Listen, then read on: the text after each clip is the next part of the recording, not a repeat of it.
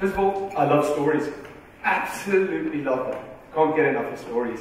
And the thing about stories that makes it so magical for me is the fact that you can share a little bit of your world, a little bit of your mind with someone else and put them inside of your world.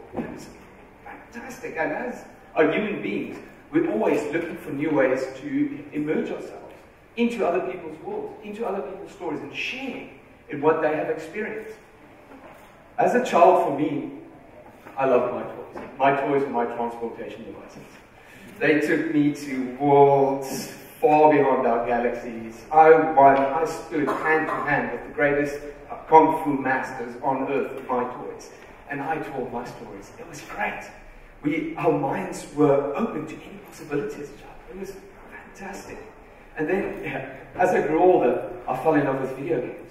Any parent's worst nightmare.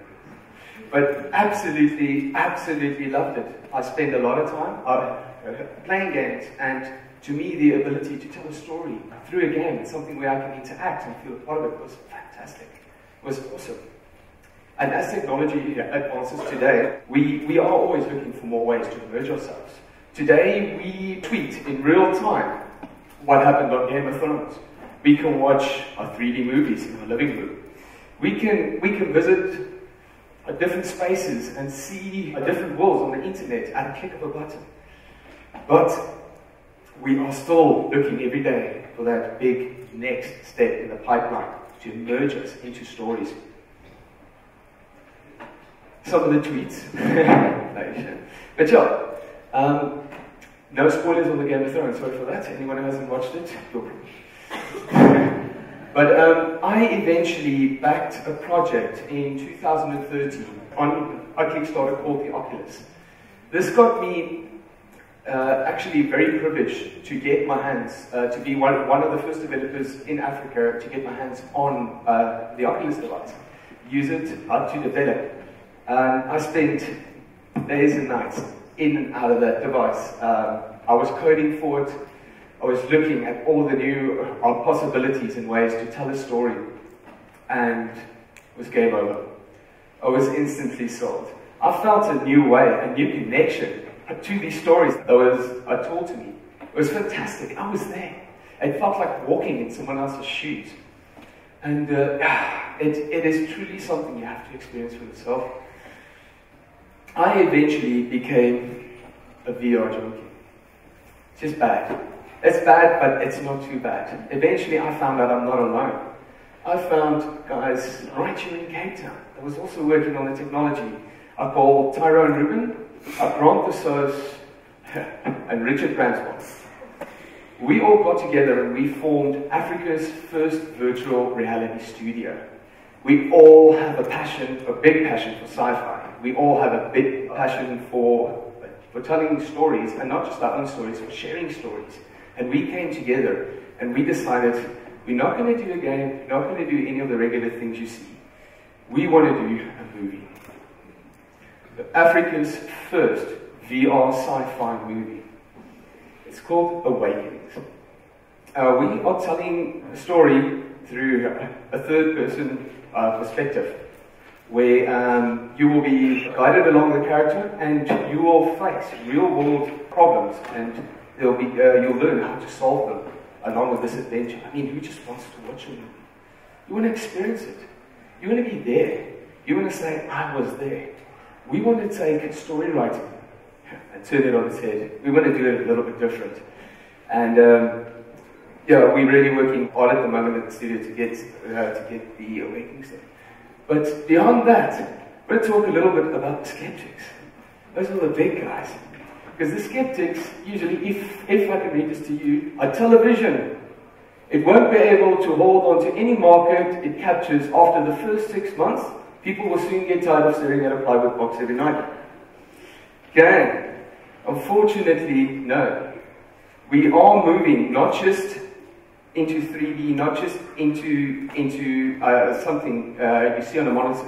We are immersing people into worlds. We are telling our stories by putting them in our shoes.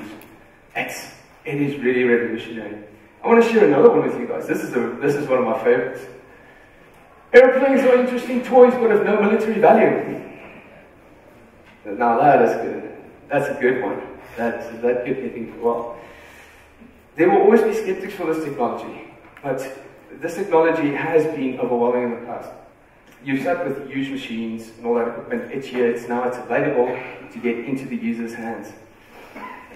And I would like to talk about not just the technology being used in games. We tend to see E3, all these big events, all these game events. Everything has got a VR madness to it at the moment. But I want you guys to think about the potential of this technology, emerging someone into a story. How powerful a message you can pass along, using it in the medical fields to operate, using it to drive a new car. Your brand new car you're thinking of buying, you're going out and you're driving it, you're there. There are so many more possibilities to virtuality in this games. And it's amazing that we're at a stage now where the technology can be brought into public, to the people, in their homes. Now, I want to challenge, I'm going to keep it very short. I love to talk, so I was warned to keep it very short. I really want to challenge all the creatives to try out the technology. Have a look at what it has to offer. Not just in the gaming field, all your fields. It has the power to educate. It has the power to put someone else in your own shoes. What I'm seeing this technology as, for the future that it holds, is, I love the educational aspect of it. It's emerging someone into a world where they would never have the possibility to go themselves, either financial, either any reasons. And we have the opportunity to put people there and to share our world. As well for Africa, which I'm very, very passionate about, I'll make a picture of a child sitting in a rural village that doesn't have the opportunity to see the world outside. Just imagine what one of these devices could do in terms of learning about the world. Education. It's such an incredible tool to use, and we can really use it to drive our understanding of the rest of the world and other people's lives, their stories. Yes, we all are people. We all like sharing our stories. Since childhood, we've all been talking, we've been sharing, we've been using our toys.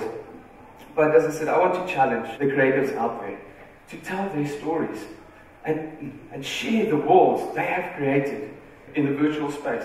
It's truly, truly a very powerful tool out there. Share your story.